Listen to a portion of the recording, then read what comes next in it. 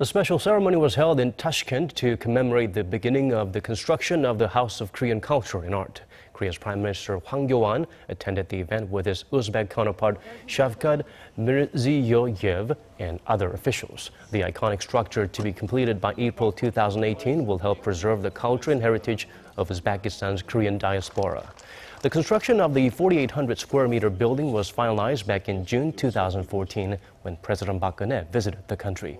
It will house a concert and exhibition hall along with a Korean-style garden and pavilion. The Prime Minister will also seek further cooperation between countries, including in the IT, medical, and petrochemical industries. Hwang will travel to Saudi Arabia and Turkey before returning home next Tuesday.